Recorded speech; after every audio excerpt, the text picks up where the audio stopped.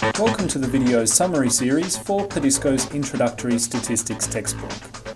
In addition to chapter summary videos such as this one, Introductory Statistics also offers podcasts, virtual tutor e-learning, homework activities with anti-cheat and auto-grade functionality, and detailed instructor resources. Find out more at perdisco.com/introstats. For now, over to the author. Hi again, I'm Sean Thompson and welcome to the next video in the Perdisco Introductory Statistics video series. In this video we'll be talking about regression. To start off, pretty soon I'll be talking about regression fundamentals, then I'll move on to the formal simple linear regression model, and I'll finish up with a look at multiple regression.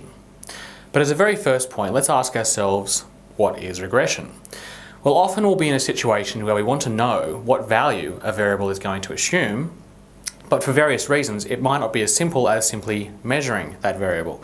For example, maybe the value we want to know is going to occur in the future, or maybe the variable is just hard to measure. In situations like this, we'd like to be able to model the variable's behaviour with one or more other variables. And this is what regression is all about. Now, because of this, what we'll find is that we'll be looking at the relationships between variables quite a bit. So at this point, I'll point out that the earlier chapters of the Perdisco textbook go into detail about how to describe the relationship between data from two variables. There's also a summary in the regression chapter on all of the relevant stuff. Remember that a scatter plot is a good way of drawing these sorts of relationships, and the correlation between two sets of data is a number that indicates how strong the linear relationship is between the two data sets, and the line of best fit is a linear equation that represents a line that goes through the scatter plot. The idea is that it is a line that numerically describes the linear relationship between the two data sets, assuming there is one. But everything I've just mentioned is about describing relationships. Regression is about using these relationships to make predictions. So let's go there. We'll start with regression fundamentals. For now, we'll assume we are in the situation where we will use one variable called the explanatory variable, and often denoted X, to model the behaviour of another variable called the response variable and denoted Y. And we'll assume that the model is based on a linear relationship.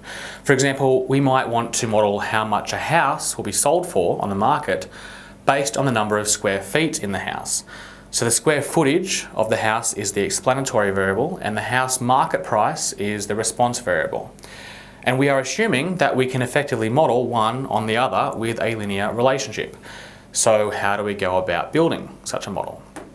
Well, through data. For example, you might go out and collect data for 100 houses that have been sold recently. For each house, you measure the square footage and the sale price. Let's suppose this relationship looks like this for your data. So that's great, that's a description of the relationship, but how do we use this? What's the model? Well, the model is actually just the line of best fit. So that line there, or more accurately the equation for that line, is pretty much the most important thing in this whole video. It's the regression model. Now, in the context of regression, we write the equation like this. The fact that there is a little hat on the y in that equation means that we are using this equation to come up with a predicted value for the variable y. We plug in a value for the explanatory variable, that's the little x, and that, together with the two constants, b0 and b1, produce a predicted value, y hat, for the response variable. For example, the data in the house example might produce a line of best fit with this equation. In regression, we call this line the regression line. Now notice that in the sample there is usually a difference between the observed value for the response variable and the value predicted by the regression line. Let's just take 1 point for example. If a house is 500 square feet, this regression analysis would predict that the house would sell for $450,000. But look, in the data there was a house that was 500 square feet but it sold for $490,000. Now, there's nothing to worry about here. Of course, the model is not perfect. No one was ever pretending it was. But these observed differences are known as residuals, and the amount that these residuals vary does give you an indication of how precisely you can use your regression model to predict the response variable. That's because they feature in a thing called the prediction interval. As we just saw, a house of 500 square feet is predicted to sell for $450,000. But also, as we just saw, this single value prediction is often going to be not quite right. Now just to repeat, that's okay. No one ever pretended that knowing the number of square feet in your home is going to tell you exactly how much it will sell for. It's okay that the regression model isn't perfect, but one thing we can do when we get a predicted value is we can measure how precise we expect that prediction to be. And we do this with the prediction interval. So you'll get your predicted value for y, but you'll also get a margin of error around that predicted value. And the formula for the prediction interval is fairly complex, but it does involve those residuals I was just mentioning. And the formula is given here. Statistical software will often help you calculate the interval, so as per usual, the important thing to be able to do is to interpret the interval. For example, you might find that if a house has 500 square feet, the 95% prediction interval for the selling price of that house is $450,000 plus or minus $100,000. And that means that 95% of homes with 500 square feet will sell for somewhere within that range. Now, I'll just briefly show you the formal simple linear regression model. And by the formal model, what I mean is that the regression line that we've just seen is a sample line that takes in a value of x and spits out a predicted value of y.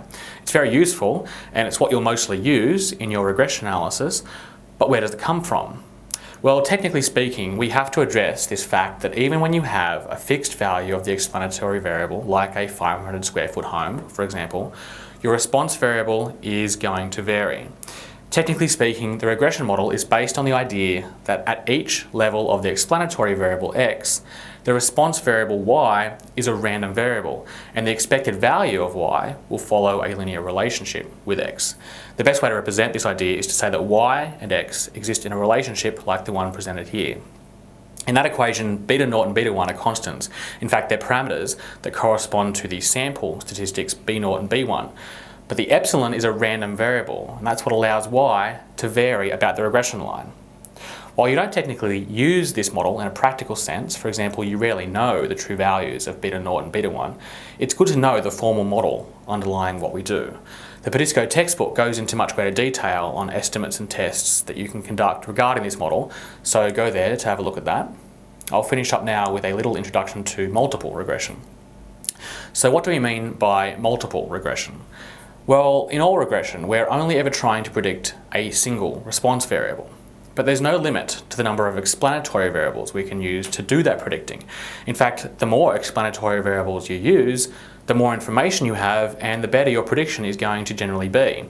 For example, to predict the selling price of a house, we might take into account its square feet, but we might also take into account the number of bedrooms in the house, for example. So a multiple regression equation with two explanatory variables will look like this. Notice that it looks a fair bit like the regression line earlier, except now there is another x value tacked on the end. And this value has its own coefficient as well, b2. But other than that, we use the equation in a very similar way. Let's see an example in a question from the perdiscotv workbook. In this question, Eastpak Bank has developed a model to predict the probability that a person will default on their mortgage. This model takes into account two explanatory variables, the age of the person and their annual income. The regression model that the bank developed is given here. Now the bank is looking at a person who is 39 years old and earns $53,000 a year. What is the predicted probability that they'll default on their mortgage? Well, you just plug the values of the explanatory variables into the regression equation, which I did earlier, and you get your predicted value. And notice that we get personalised feedback and an explanation of the question. So that was regression. The key topics were regression fundamentals, the simple linear regression model, and multiple regression.